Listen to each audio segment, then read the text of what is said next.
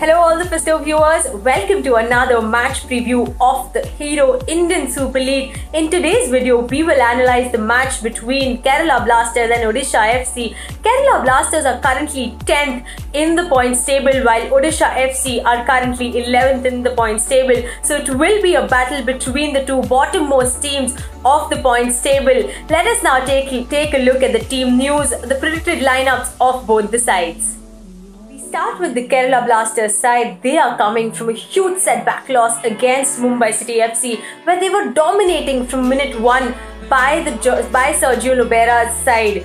They only have one win from the 8 matches, and it's high time that they have to start winning to keep their season on track. Their strikers have been vastly impressive so far, with both Jordan Murray and Gary Hooper, as they have only 3 games to their names in the total.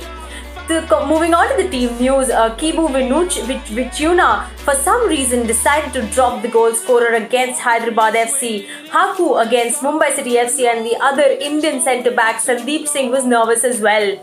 Let's not forget Albino Gomes. He is the best we have ever seen when saving the spot kicks, as he now have 3 out of 3 penalties saved in this year's ISL already.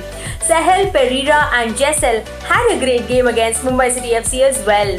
If there could be any one change in the team, it should be at the defense, with Haku or Kone coming back for Sandeep Singh. Moving on to the predicted formation, it would be 4-3-3 with Albino Gomes in between the sticks, Jessel, Kone, Costa and Nishu Kumar as the defenders, Jackson Singh, Pereira and Vincente Gomez as the midfielders, Rahul KP, Murray and Sahal as the attackers.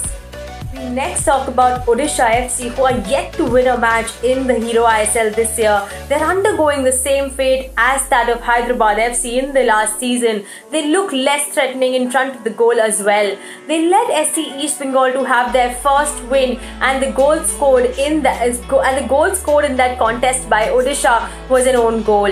Their defense is also under a lot of criticism, and it will be interesting to see how Stuart Baxter gets his team motivated for the rest of the season. Moving on to the team news, Baxter opted for a traditional 4-3-3 against East Bengal, and it never really made a difference to their points tally. Although they didn't score a goal last match, Diego Mauricio and Manuel Onbu looked sharp. Their defense are very much shaky and have conceded second most number of goals this season, just behind East Bengal. For some reason, Baxter made only one late substitution against East Bengal, and there are a lot of criticisms on him for not using his bench well, especially for benching his star player Marcelino.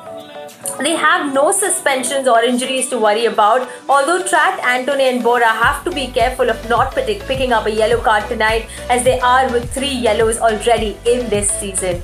Moving on to the predicted formation, it would be 4-3-3 with Arshdeep Singh as the goalkeeper, Antony, Trat and Taylor and Sarangi as the defenders, Bora, Cole Alexander and Vineet Rai as the midfielders, Mauricio, Onwu and Jerry as the attackers.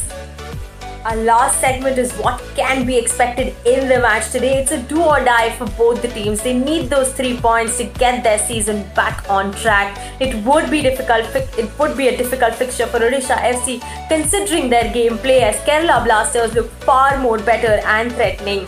We are expecting Kerala Blasters to have the upper hand in the match tonight. What are your thoughts? Leave on the comment section below. Thank you for watching Fisto Sports. We have a lot of matches coming up, a lot of action coming up, and we will be covering every single match, so stay tuned.